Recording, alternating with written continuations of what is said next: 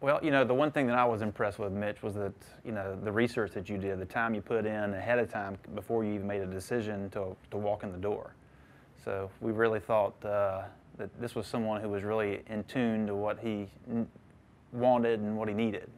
I looked at a lot of websites, but yours stood out. And what I really liked is the testimonials that you had, and I listened and watched and read what normal people had to say about your practice, and the way I was treated when I first walked in the door. People stopped what they were doing, they took care of me, and within an hour I was sitting in a chair talking with you. Right. And I had choices.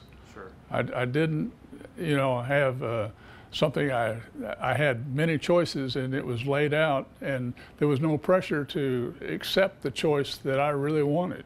So I was very happy. Well, that's great. Well, and that's the thing we always try to do, is give our patients choices.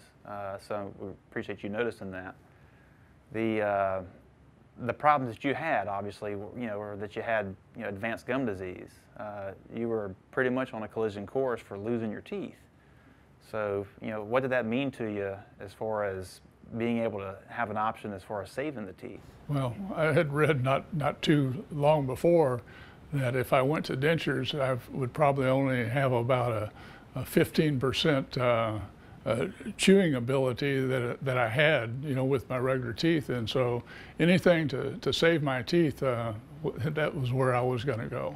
Now, was there anything that you were fearful of with the treating the teeth, as far as or was the laser treatment that we offered something that was more ideal? I was fearful about the gum disease and what I'd heard about the surgery and everything, of the old school type treatment for gums, and the laser thing, that sold me.